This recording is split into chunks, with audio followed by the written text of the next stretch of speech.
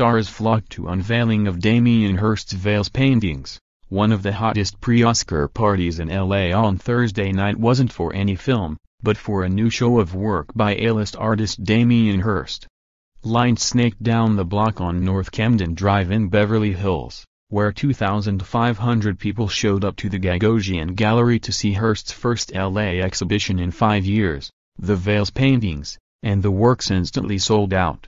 Inside the gallery for its annual art show pegged to the Oscars were Hirst himself, along with blue-chip artists David Hockney and Edruska, architect Frank Gehry, designers Tom Ford, Calvin Klein and Vera Wang, Kanye West, rockers Anthony Kiedis and Flea, record mogul Mo Austin, producer Brian Grazer, Snapchat creator Evan Spiegel and his pregnant model wife Miranda Kerr, Maria Sharapova, LA mega collector Eli Broad, Coralie Kloss, Dacia Zukova, Michael Douglas, LA art wonderkind Alex Israel, and LA County Museum of Art director Michael Govan.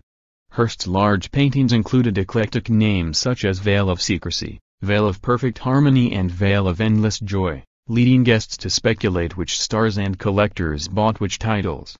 At a VIP dinner reception for Hirst at Mr. Chow after the show, presided over by Larry Gagosian, we hear rocker Robbie Robertson was telling pals he just wrapped an HBO doc, Elvis Presley, The Searcher, with Bruce Springsteen. Gary was showing off images on his iPhone of the tower he's built in Arles, France, for the Luma Foundation and explaining how the skin of the building will change colors 24 hours a day, like a painting. Controversial director Oliver Stone was talking about his next project, Guantanamo, about the infamous military prison, while Michael Douglas discussed his upcoming comedy series for Chuck Lorre. China Chow arrived with Billy Idol as her guest as Uber founder Travis Kalanick held court.